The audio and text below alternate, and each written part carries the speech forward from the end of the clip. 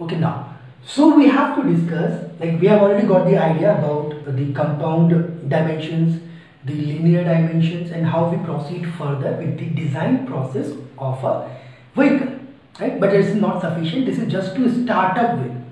Okay, if I ask you, let's go with the axis system of vehicle. Axis system, though all we know X, Y, Z, A, B, C, that's okay. But if we go with the axis system of the vehicle, if this is my vehicle, I told you the terminology of the subject you are dealing with. So if this is my vehicle, if this is my four-wheeled vehicle, the axis that is passing through the center of the vehicle, obviously, the axis that is passing through the center of the vehicle in the front and the rear direction, in the front and the rear direction is known as longitudinal axis. Is known as longitudinal axis, right? Okay. Now this is the centroidal location. Centroidal location. The center. The center. The axis that passes through the center of the vehicle, dividing it into front and rear. Sorry, in the longitudinal axis from the right and left. From the longitudinal axis that passes along this line, but differentiate or divides it into the right and left. Sorry, right and left. And the axis that passes through the center of the line, center of the vehicle along the right and left direction. Along the right and left direction. Or basically we could show that divide the vehicle into the front and rear part is lateral axis. Is lateral axis. And axis that passes through top and down. Top and down. This is my vehicle, the top and down. If this is my vehicle, this is my vehicle. Moving in this direction. Moving in this direction.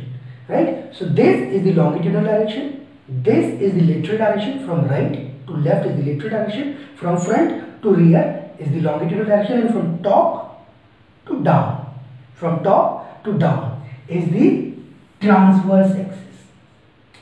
With the circle I am denoting it. Transverse axis. This is very important for us to always remember these axis system.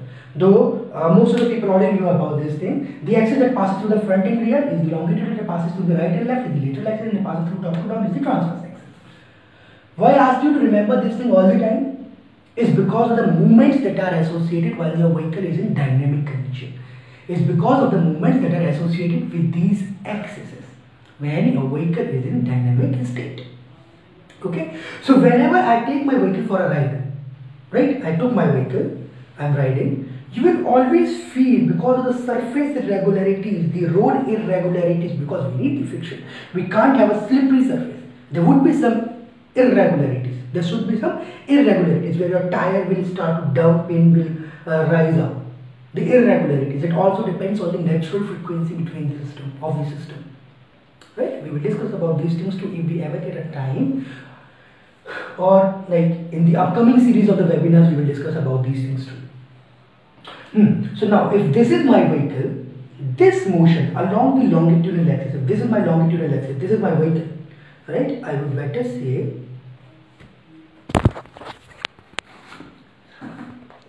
if this is my vehicle, right? This is my vehicle moving in this direction, moving in this direction. The longitudinal axis that passes through it, see the longitudinal axis, the movement of the vehicle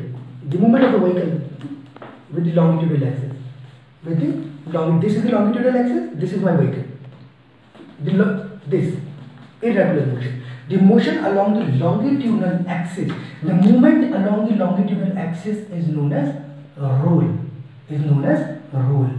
right? Or we can call it rolling. We can also call it the rolling axis.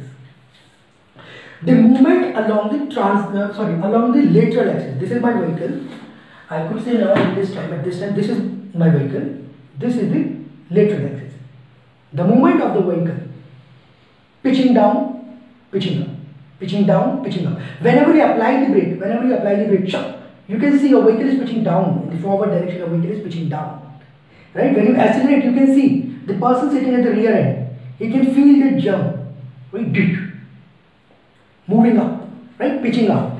This movement along the lateral axis is known as pitching.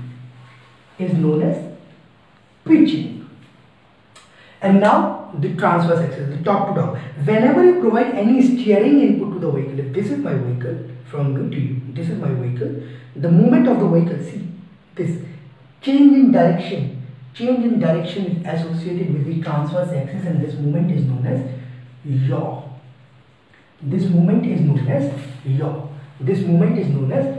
Like I have seen this thing, like most of the students, most of the people used to forget which axis has got which movement. Though they remember the complete denotions, but they forget the names.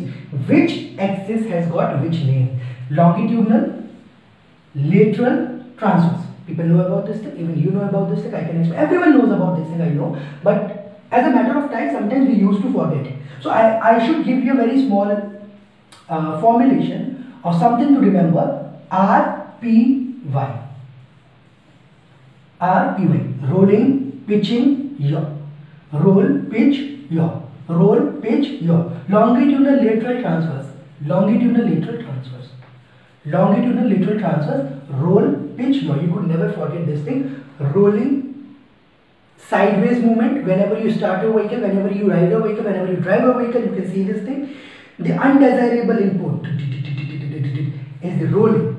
Pitching, whenever you apply the brake or whenever you accelerate a vehicle along the lateral axis, this is pitching. And whenever you provide the steering input, that is the yaw. Now there is one thing to remember, or one thing that you can find from this video, or from this complete diagram, this figure. That is, yaw is the only desirable